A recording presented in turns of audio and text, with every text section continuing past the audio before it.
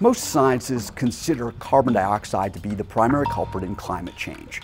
But what if carbon dioxide could be converted into things people would want to buy?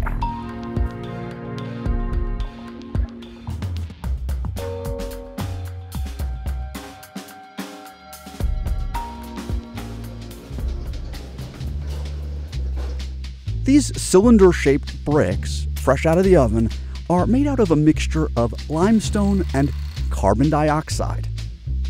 The CO2 is provided by a tank that's used to simulate the concentration found in the emissions of a coal-fired power plant. Traditional cement is produced by binding sand and stone together with water, a process that produces carbon dioxide, around a ton of CO2 for every ton of cement. Gaurav Sant teaches civil engineering at the University of California, Los Angeles. This is a place where you spend a lot of time, I imagine. Well, we've spent a lot of time down here, especially over the last couple of months. Got some carbon dioxide going on here. Yes, indeed. Big vats of CO2. That's right. So to put this in perspective, the cement industry puts out about 9% of the world's CO2 emissions. 9%. Give or take, right?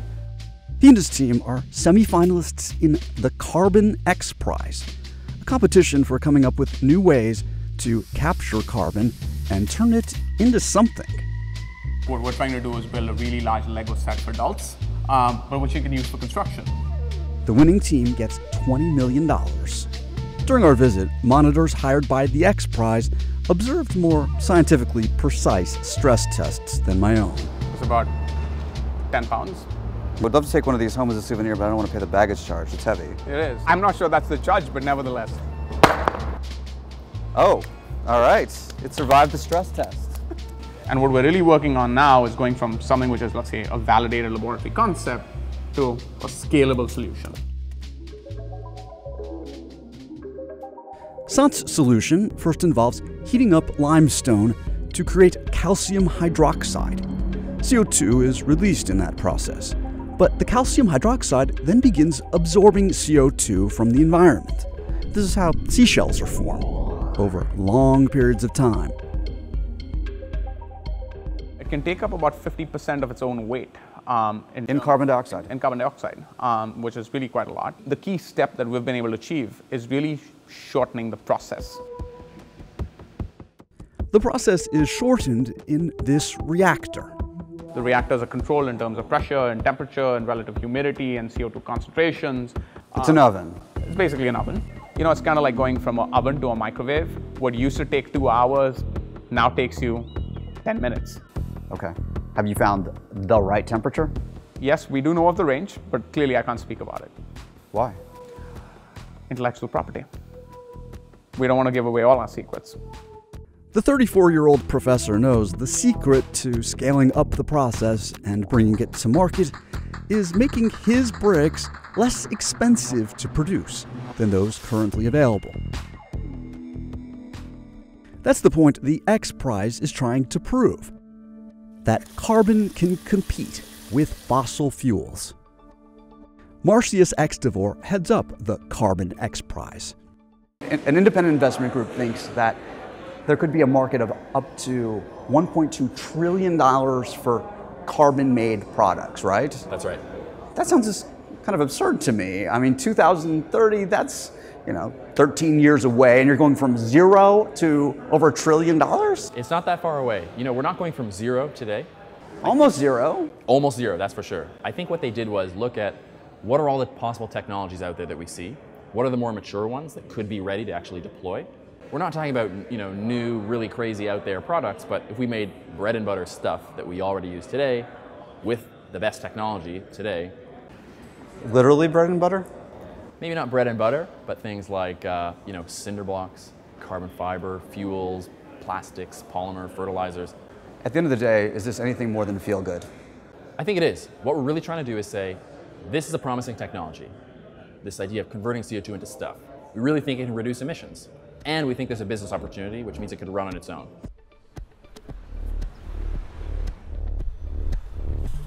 We're on the road southwest of Houston, Texas. And we're on our way to go visit a coal-fired power plant called Petronova. the largest power plant in the country that's deploying a technology that captures a pretty significant portion of the carbon that it emits into the atmosphere. Maybe the next project, after seeing the success here, can get even bigger.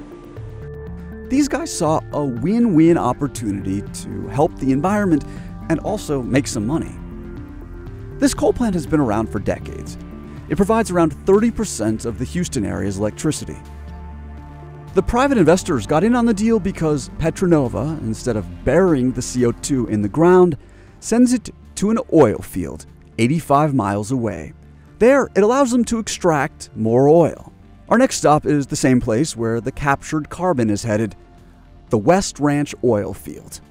West Ranch started oil operations in the 40s? In the 30s, actually. In the 30s, okay.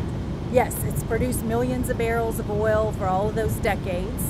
And then, in the late 2000s, it went dry. Kind of. There was more oil, but it was stuck. That oil is stuck to the rock. We've gotten all the oil out of this reservoir that we can. So we have to do something different to get additional oil that otherwise wouldn't be produced. Now, I imagine some people who are watching this will be critical of this idea because they'll think, well, this may be one step forward capturing the carbon, but 2 steps back if you're using it to extract oil. The demand for the oil in the U.S. is there, right? That demand is either going to be met with a domestic supply or with a foreign supply of oil coming in. So the CO2 project brings new life to this field to recover 60 million barrels of reserves that otherwise would be unrecoverable. That is a lot of oil. That's a lot of oil. That would otherwise be left in the ground. The fact that you're putting that CO2 to an economic use will then encourage future projects to capture CO2, right? This is not dependent on government funding or a research project. This is a true commercial project that can thrive stand alone. One thing that I found interesting was that they actually had to build a gas-fired power plant just to provide the energy required to do the CO2 capture. They're not actually capturing that much carbon that's coming out of the plant. But they're not apologizing for that. They're still proud of the fact that they're able to capture that 10%. It's a big deal. Well, yeah, they see themselves as pioneers. In late July, we paid a visit to Wally Broeker, a professor at Columbia University. He's known as the grandfather of climate science. Given his unheeded warnings over decades about CO2, we expected to meet a pessimist. We were wrong. I think that the one that has the least chance of being destroyed is us, because we have technology and bad things could happen. But what Broeker thinks needs to happen goes way beyond capturing carbon from power plants. I think eventually a decision will be made to take CO2 out of the air, or else the whole world is going to go crazy. I mean, we've got to learn to deal with these problems, and they aren't going to be solved by 180 nations meeting in Paris. Sucking CO2 out of the air? At this point, the idea presents colonized Mars-level technological challenges. My best friend that's doing this is a guy named Klaus Lochner. Klaus Lochner at Arizona State University is developing CO2 air capture contraptions. So again, how much do you estimate it would cost to be pulling out of the atmosphere what we're currently burning now, plus the carbon that's already up there? Oh, well, I mean, that would be $100 trillion or something. To get it all back out again? The Carbon X Prize isn't touching air capture. Professor Gwarov's brick-making technology requires CO2 from high-concentration sources, like flue gas from power plants. Do you feel like air capture is in the future? Unless we have a remarkable scientific breakthrough, I think air capture is not likely to happen. I think the economics just work against it. Broeker, who doesn't use the internet, didn't know about the Carbon X Prize until we told him about it. Stupid. Stupid? It's stupid because there's too much. This is your opportunity to reply to the grandfather of climate science. All right, well, I haven't spoken to Dr. Broeker about this directly, But look, he's right. There's too much carbon out there to make stuff out of all of it. The point is, making stuff out of some of it, we think is an important step. Burying it under the ground costs money. Making it into the stuff makes money. In theory. Don't expect to see at the mall the carbon shoes we tried on anytime soon. Thanks for watching this episode of Moving Upstream. I'm Jason Bellini. Hope you'll share your comments with us and look for more episodes coming up.